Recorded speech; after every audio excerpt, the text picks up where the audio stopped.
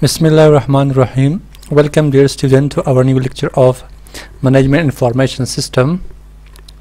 Let's look to the previous lecture, what we have discussed in the previous lecture. If you look to the previous lecture, we have discussed about the ESS or EIS, Executive Support System or Executive Information System. That is the system of management information and the top level. We have defined what the ESS is. We also discussed the characteristic of ESS, that what are the main characteristics that ESS have, and we also discussed about the importance what ESS is for and what function ESS is performing. These all were discussed in the previous lecture. The lecture قبلی ما درباره ESS را تعریف کرده بودیم که ESS چی است پیش ما. EIS و یا ESS معلوماتی نظام است که در تاپ لیول یک سازمان استفاده میشه و مختلف خصوصیات داره. تمام را ما discuss کردیم the previous lecture. In today lecture we are going to discuss about executive roles and decision making. پنانی لیکچر که منگا دا وایو سے دا executive سے نقش دا او کم قسم تصمیم نسی دوی top level کسی کم کسان دی منگ سارا کم executive منگ سارا دی چه حقوقی ESS executive information system یا executive support system استفاده کوي هدایت MIS یا قسم دا منگ سارا په top level کې استفاده کی دوی څه نقش دا څه نقش لوبوي په یو سازمان کې دا executives او کم قسم تصمیمونه نیسي په همدې ESS کې دا منګه په نړۍ لیکچر کې وایو. نو منگ سارا three topics remain: strategic planning, tactical planning or firefighting. The three قسم role से दी दा the ESS या EIS के executive play کوي تر سره کوي یا دا درې تصمیمونه درې قسم تصمیمونه هغه په یو سازمان کې نسی. پس سه قسم تصامیم یا سه قسم نقش ما گفته میتونیم که اگزیکتیو در تاپ لیول که اونا هستن اونا نقش را پلی میکنه و این قسم تصمیم ها را میگیره که اول پیش ما استراتژیک پلانینگ است، دوم پیش ما تکتیکال پلانینگ است و سوم پیش ما فایر فایتینگ. میریم میخوانیم که استراتژیک پلانینگ چی را میگه، تکتیکال پلانینگ چی را میگه و فایر فایتینگ چی را میگه. اولین پیش ما از استراتژیک پلانینگ. strategic planning strategy हमेशा strategy फिक्र करें कि strategy चीज़ पेश मो के एक रो पैदा कردن या تا هدف رسیدن یک راه ساختن به نام چی است؟ به نام strategy یاد میشه. پیش ما تا هدف رسیدن مختلف تصاویر مختلف ذرایع از مختلف سورسز از که ما استفاده کنیم تا هدف برسیم. پس استراتژی پیش ما چی است یا استراتژیک پلانینگ پیش ما کدام نوع پلان گذاری است؟ اون نوع پلان گذاری است که چگونه ما امی ریسورس خود استفاده کنیم تا هدف برسیم.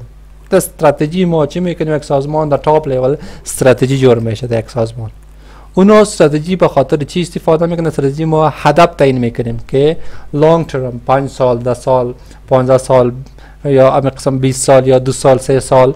چگونه این هدف را ما تعیین کنیم و با این هدف چگونه ما تا این هدف برسیم. کدام تکنیک ما استفاده کنیم، کدام نفرا را استفاده کنیم، چه قسم منیجمنت را استفاده کنیم که تا این هدف برسیم. علاوه از این استراتژی پیش ما میشن هم در موجوده وقت ما کدام کار انجام میدیم و ویژن هم است پیش ما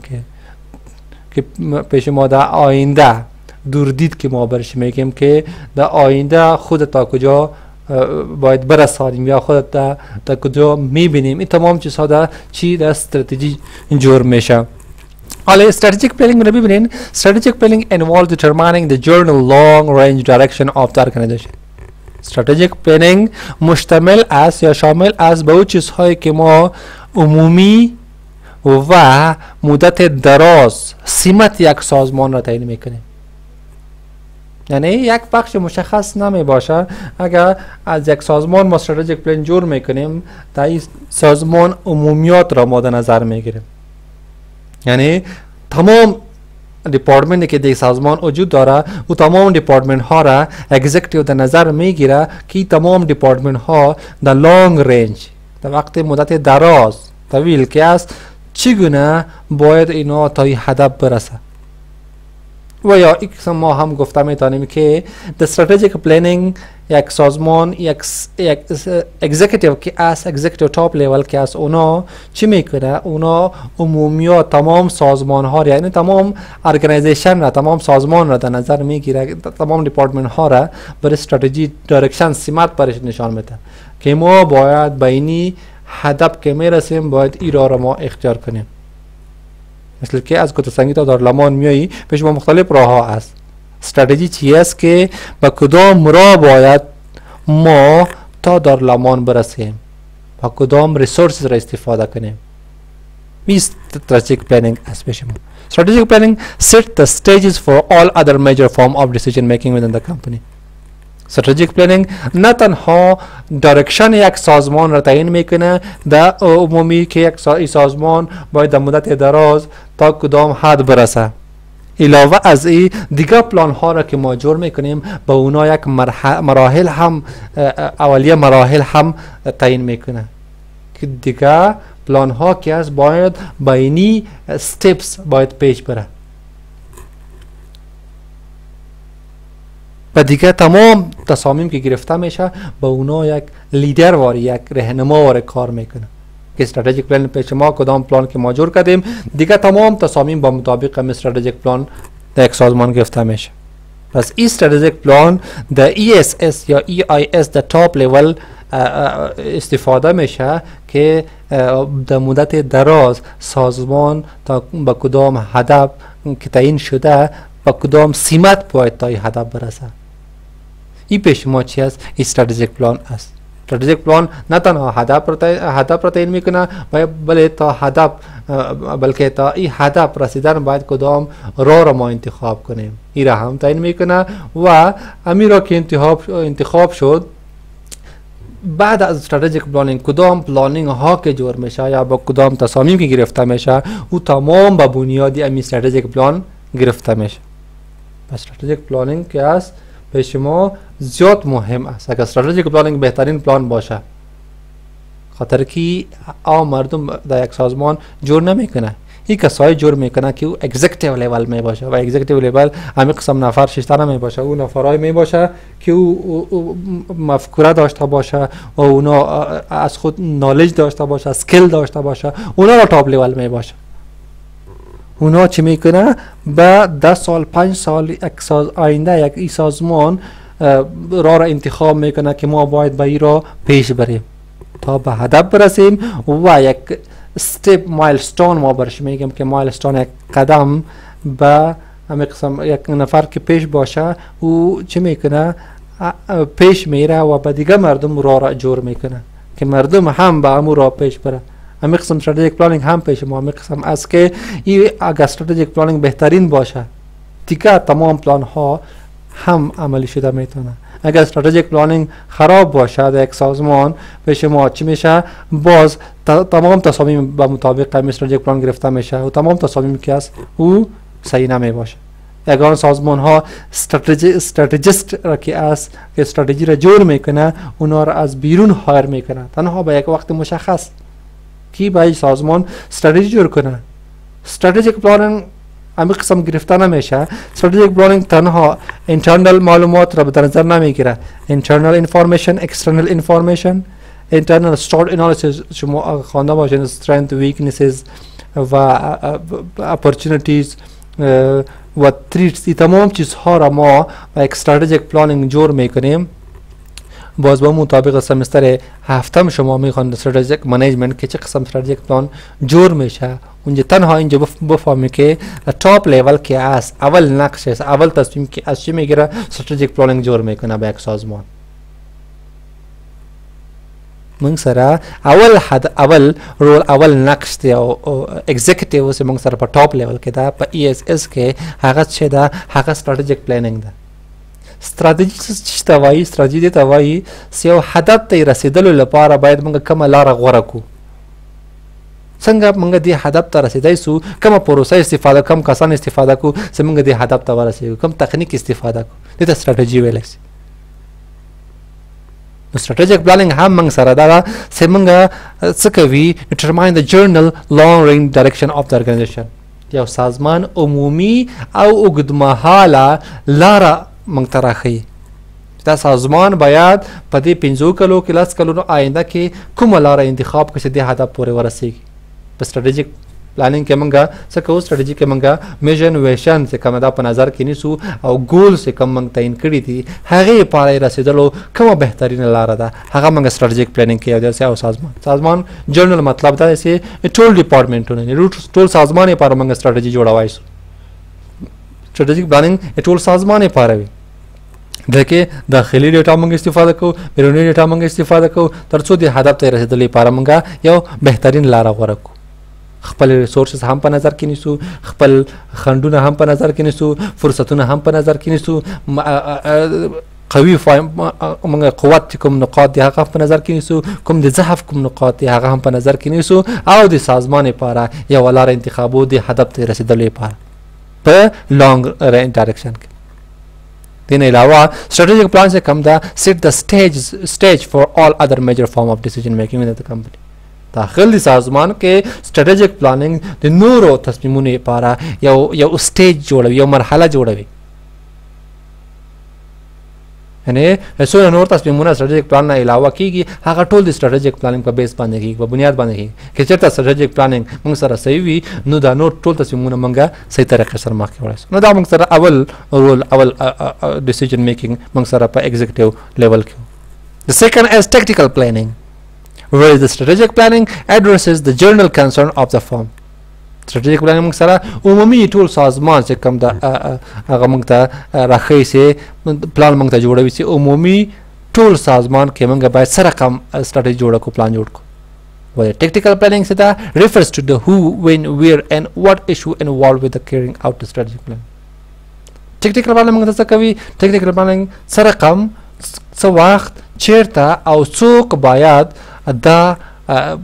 مرحله حل کی یا دا پرابلم حل کی چې موږ د strategic planning مخکې بوزو یعنی موږ مختصر خلاص ته ویلای شو strategic planning موږ سره عمومیات وي سمرایز طریقې سره موږ وي ول tactical planning موږ سره تفصیل سره وي موږ سره څوک به دا کار کوي څو وخت به کوو کله څوک به کوي کوم وخت کې به کوو کوم ځای کې به کوو دا ټول تفصیل په څه کې وي tactical planning کې وي executive will normally be concerned with the technical details executive CV موږ سره هغه عام طور پر په څه باندې هغه کوي فوکس کوي هغه زیات توجه په technical planning کوي موږ سره technical detail technical تصمیم تشریح سے کم تفصیل ده هغه باندې کوي څوک به دا کار تر سره کوي څوک به دا کار تر سره کوي او کم لیول کې به تر سره کوي ریسورس به څوک پرووایډ کوي څوک به دا مرحله تر سره کوي یا څوک به څو وخت کې به تر سره کوي او کوم سره کم به تر سره کوي دا ټول تفصیل په ټیکنیکل پلانینګ کې موږ سره لکه مثال وګورئ the VP of finance must address how the firm can be achieve a balance between debt and equity financing دا فاینانس چې کوم وایس پریزیډنټ دا هغه باید دا باید لاره وښیي چې یو شرکت څه رقم بیلانس د ډیټ فاینانسینګ او اکویټي فاینانس ترمنځ بیلانس څنګه راوځي شي څونه موږ ډیټ واخلو څونه موږ اکویټي واخلو ډیټ څه ته وایي ډیټ قرضې ته وایي څونه باید قرضه موږ واخلو اکویټي څونه باید اسهام موږ خرج کو مارکیټ کې که چېرته ډیټ زیات شي هم نقصان ده که چېرته اکویټي زیات شي هم نقصان ده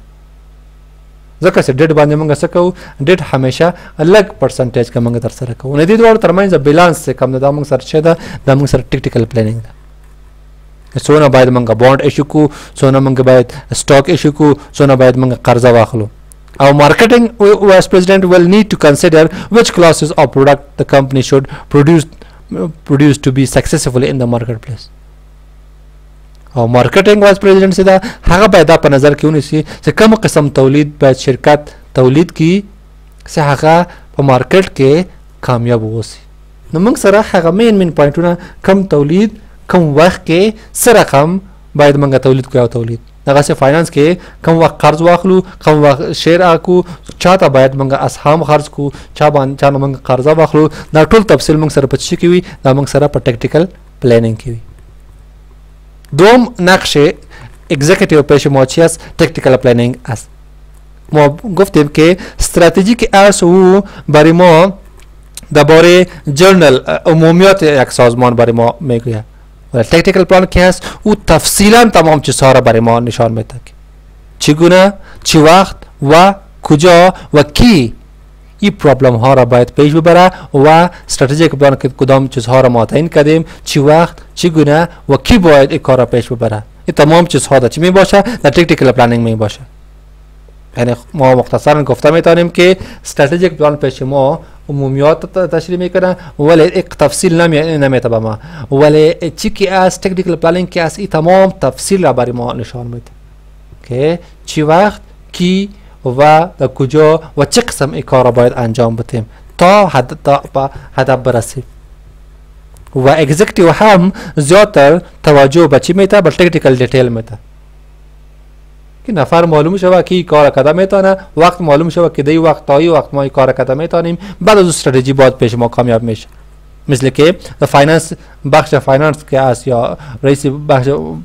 مالی که است او باید این کار بفهم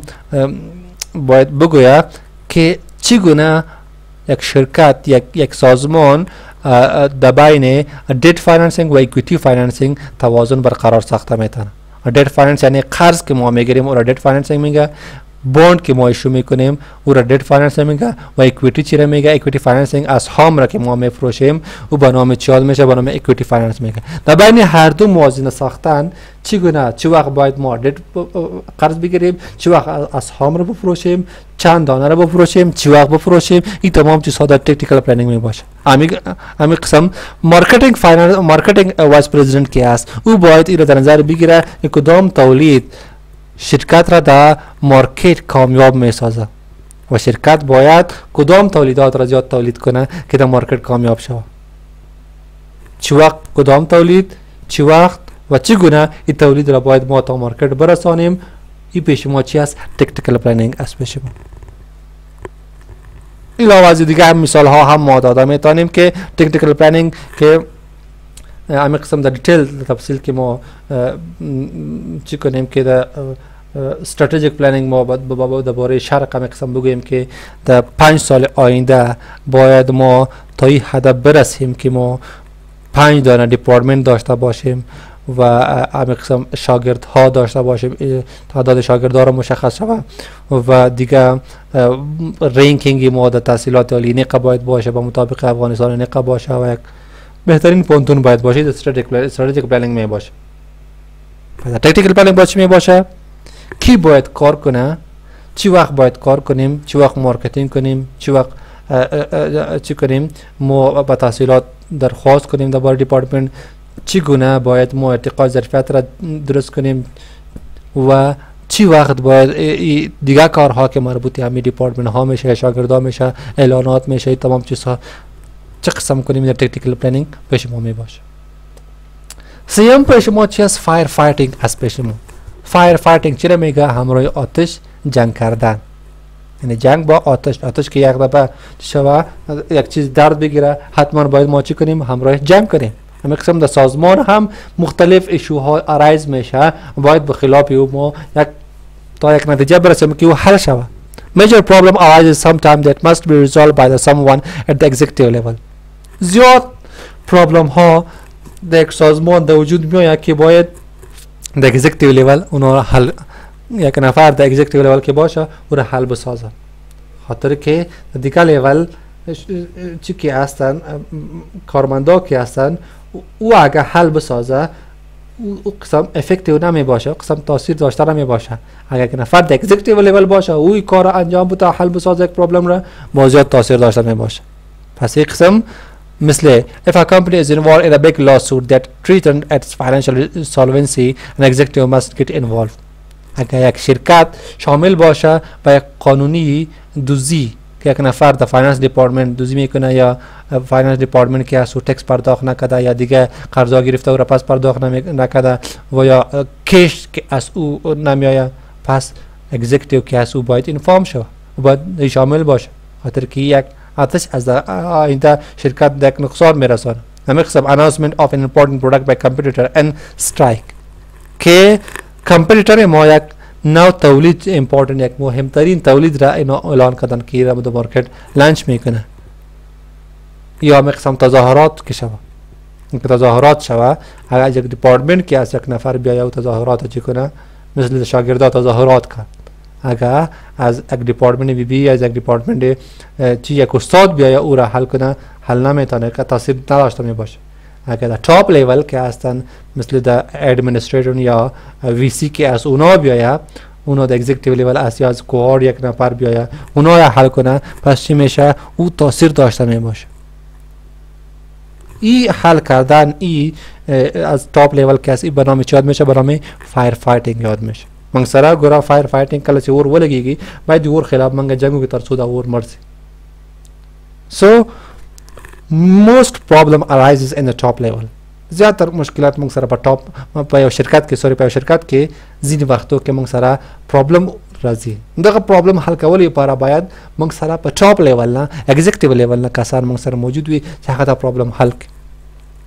لکه شرکت in a big lawsuit that treating the financial solvency and executive must get involved. So شرکت په مالی بخش کې څه لري؟ یو اغلا کې یو داسې مشکل روان ده چې هغه شرکت سولونسی ته مطلب چې هغه نقد پیسې تبدیلو منګه یا شرکت ګټ ته رسولو کې موږ سره نقصان رسوي شرکت ته، هغه مشکل حل کولو لپاره باید څوک خبر سي؟ باید ټاپ لیول ته موږ خبر کو، ټاپ لیول سره راسي نو هغه مشکل به حل کوي. شرکت هم سره روانه معلوم نه ګټو کې کړل تاوانه کړی دا راپور نه جوړیږي، نو راپور څنګه جوړیږي؟ نو باید موږ په دې باندې کنسنټریشن وکړو. دا فایر فایټینګ آینده لپاره اوس موږ لاس یو کال پاسه وګورو دونه تاوان هم کړی، که چېرته موږ یو میاشت پاسه وګورو دونه تاوان هم کړی دا، نو موږ بیا هغه تاوان کنټرول وایسو. نو دا موږ سره دا موږ سره فایر فایټینګ دی کنټرول لپاره موږ وکړو. یا کمپیوټر د موږ کم رقابت کوم کم شرکت سره هغه یو مهم تولید چې کم د هغه مارکیټ کې اعلان وکړي موږ د تولید مارکیټ کې لانچو، یا د علاوه تظاهرات اوس شرکت کې، نو د مشکلات لپاره باید ټاپ لیول څخه هغه اقدام وکړي او دا مشکلات باید حل کړي. دې مشکلات حل کول کوم طریقه چې هغه ته موږ سوي هغه ته موږ فایر فایټینګ وایو. So that's the chapter number 4 I think, and next lecture inshallah we will start chapter number 5, that is computer software.